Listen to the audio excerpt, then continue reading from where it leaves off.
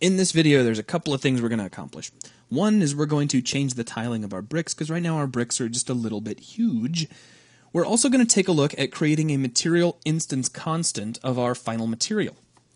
So let's start off with the tiling issue. Now this is a really easy fix, and if you are making this material strictly for BSP surfaces, you may not need to worry about this because you can always change the scaling of a texture, and you could use texture placement mode as well. But if you ever wanted to put this on a static mesh, changing the tiling might be nice. So let's open up the content browser, open up our material, and we've already seen this done once. In fact, we've already got a text coordinate node here. I could just duplicate that, but let's grab another one. So I'm going to right-click, go under coordinates, and grab a texture coordinate. And we're going to plug this into the coordinate of our bump offset, because that's actually powering the UVs of our texture sample for the normal map and for diffuse. But we're also going to connect this to the texture sample for our bump offset. Now with that done, come into the text coordinate, and we could set this to, say, 3 by 3. Let's go ahead and update our settings. And we'll close out of the material editor, close out of the content browser, and now our bricks are much smaller. That's great. Now let's take a look at how we can make an adjustable version of this material if we need a variant or maybe a version that we need to animate for some reason, and that's by creating a material instance constant. So back here inside the content browser, I'm going to right-click and go to New Material Instance Constant. Now the package is demo materials. Let's put this in the materials group.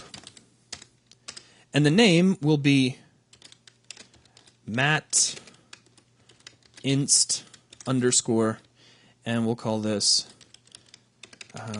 let's make a variant of let's say green bricks. There we go.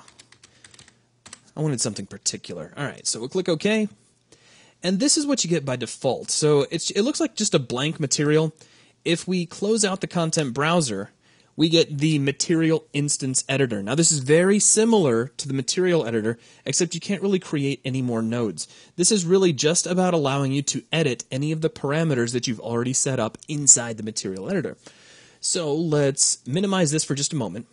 Let's get back over to the content browser, and I'm going to select our original material. So m_brick demo. Let's go back over to the material instance editor, and the most important guy here is the parent. This is the actual material that we'll be using. So with our base material selected, I'll click Use Selected Object in Browser, and there we go.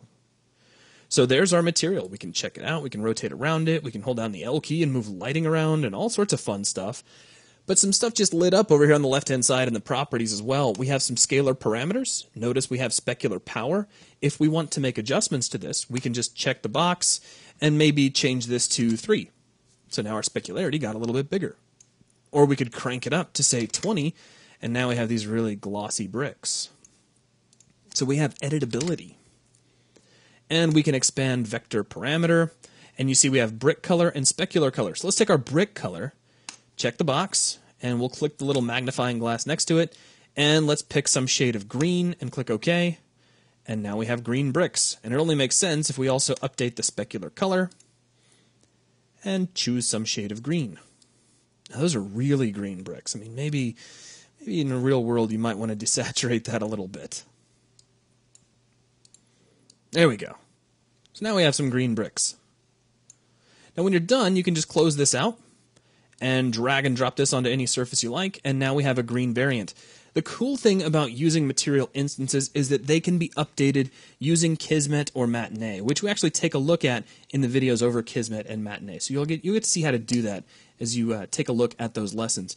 So that is going to wrap things up for the materials section and this video. Thanks a lot.